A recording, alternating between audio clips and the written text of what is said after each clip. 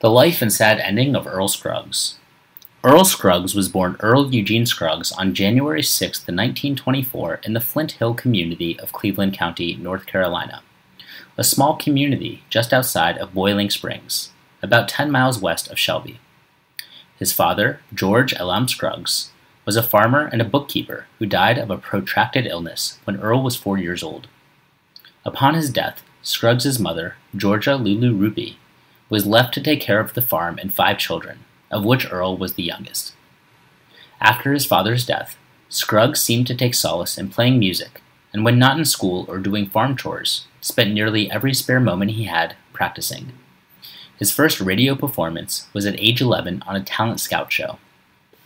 Scruggs is noted for popularizing a 3-finger banjo picking style, now called Scruggs style, that has become a defining characteristic of bluegrass music. Prior to Scruggs, most banjo players used the frailing or claw hammer technique, which consists of holding the fingers bent, like a claw, and moving the entire hand in a downward motion, so that the strings are struck with the back of the middle fingernail. This motion is followed by striking the thumb on a single string. The 3-finger style of playing is radically different from frailing. The hand remains stationary and only the fingers and thumb move, somewhat similar to a classical guitar technique. Scruggs style also involves using picks on 3 digits, each plucking individual strings downward with the thumb, then upward with the index finger and middle finger in sequence.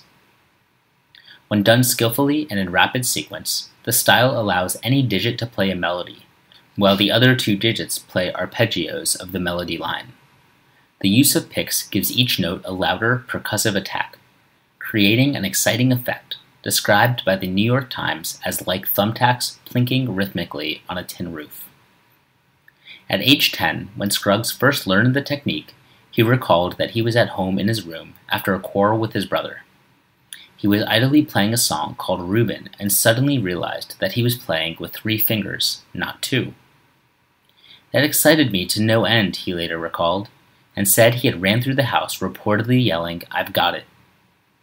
From there, he devoted all his free time to perfecting his timing and to adding syncopation and variations to it.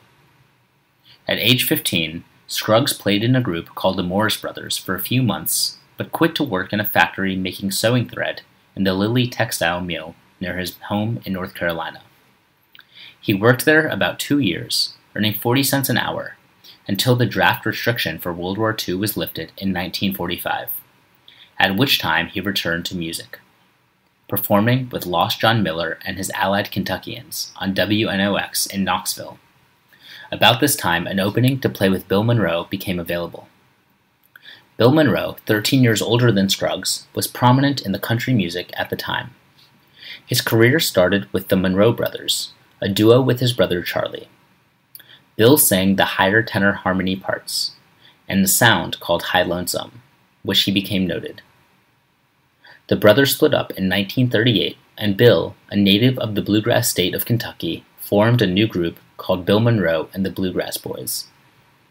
They first played on the Opry in 1939 and soon became a popular touring band featuring a vocalist named Lester Flatt.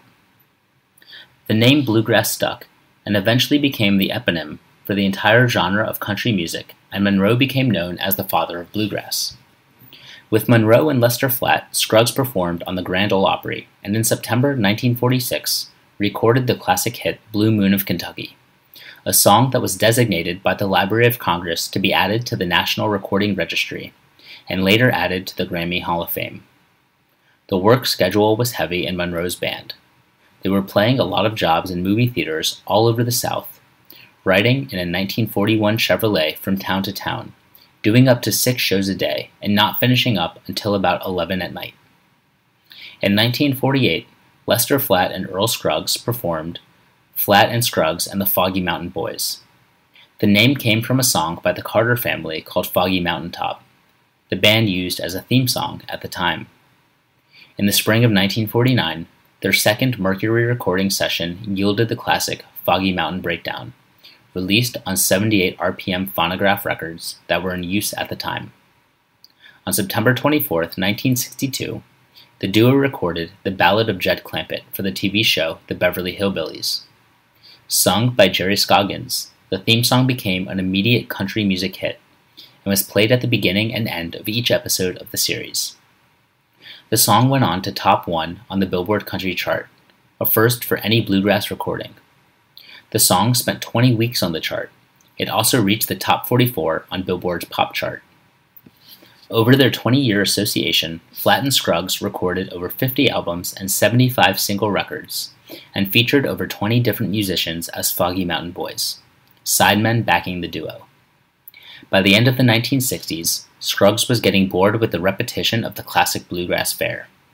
By now, his sons were professional musicians, and he was caught up in their enthusiasm for more contemporary music. In early 1969, Scruggs formed the Earl Scruggs Revue, consisting of his 2 sons, Randy and Gary, and later Vassar Clements, Josh Graves, and Scruggs' youngest son, Steve. On November 15, 1969, Scruggs performed live with the newly formed group on an open-air stage in Washington, D.C. at the Moratorium to End the War in Vietnam. Scruggs was one of the few bluegrass or country artists to give support to the anti-war movement. The Earl Scruggs Revue gained popularity on college campuses, live shows, and festivals, and appeared on the bill with acts like Steppenwolf, The Byrds, and James Taylor. They recorded for Columbia Records and made frequent network television appearances through the 1970s. Their album, I Saw the Light with a Little Help from My Friends, featured Linda Ronstadt, Arlo Guthrie, Tracy Nelson, and the Nitty Gritty Dirt Band. This collaboration sparked enthusiasm by the latter to make the album Will the Circle Be Unbroken. Earl and Louise Scruggs made phone calls to eminent country stars like Roy Acuff and Mother Mabel Carter to get them to participate in the project to bring a unique combination of older players with younger ones. Bill Monroe refused to participate, saying he had to remain true to the style he pioneered, and this is not bluegrass. The album became a classic and was selected for the Library of Congress's National Recording Registry of Works of Unusual Merit. Scruggs had to retire from the road in 1980 due to back problems, but the Earl Scruggs Revue did not part ways until 1982. Despite the group's commercial success, they were never embraced by bluegrass or country music purists. Scruggs remained active musically and released The Storyteller and the Banjo Man with Tom T. Hall in 1982, and a compilation album, Top of the World, in 1983. In 1994, Scruggs teamed up with Randy Scruggs and Doc Watson to contribute the song Keep on the Sunny Side to the AIDS benefit album Red Hot and Country. In 2001, Scruggs broke a 17-year personal album hiatus with the album Earl Scruggs and Friends, featuring Elton John, Sting, Don Henley, Johnny Cash, Dwight Yoakam, Billy Bob Thornton, and Steve Martin. In 1955, Scruggs received the word that his mother, Lula, had suffered a stroke and heart attack in North Carolina. The only flight available from Nashville involved such a series of connecting cities that it was not feasible to fly. Scruggs and his wife, with sons Gary and Randy, decided to drive all night from Nashville to see her when they were involved in an automobile accident just east of Knoxville about 3 a.m. on October 2nd.